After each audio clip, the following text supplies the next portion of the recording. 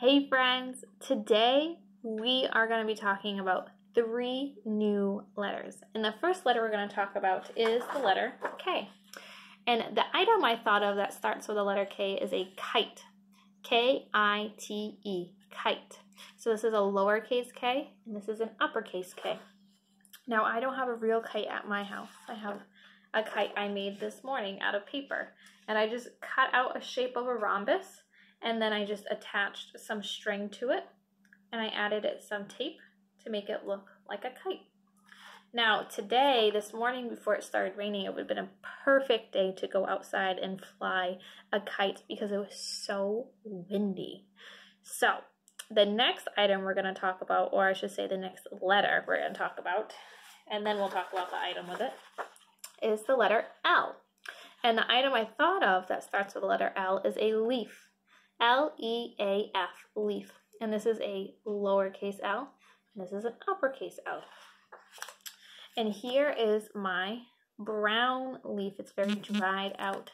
It's from last fall.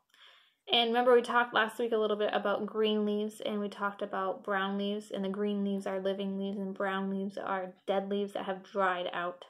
So this is my brown leaf. Now the last letter we're going to talk about is the letter M. And the item I thought of that starts with the letter M is moss. M-O-S-S, moss. And this is a lowercase m and this is an uppercase M.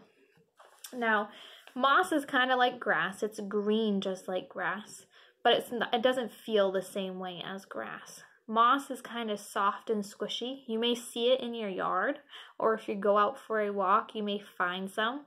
So I have some in my yard behind my garage. It's kind of shady and a little damp behind there because the sun doesn't hit it. And that's where moss likes to grow. So here is my moss from my yard. You can see that it's kind of squishy.